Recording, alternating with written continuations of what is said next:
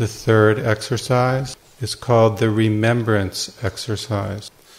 Some of us have at some point in our lives have had a very sacred experience. Or perhaps we have been in the presence of a person who is so sacred that we feel sacredness by being close to her or him. So in the remembrance exercise, we use our mind to recreate this experience in complete detail.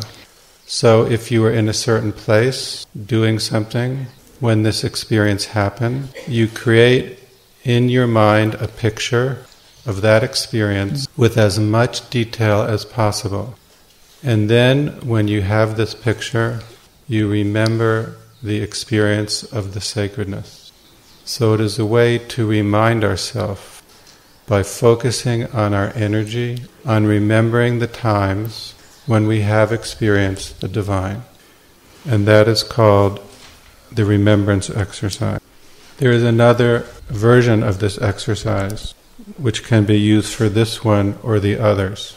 When you are in the middle of activity, you suddenly stop everything and you immediately remember the Overself. So you jump out of what you are doing into the divine.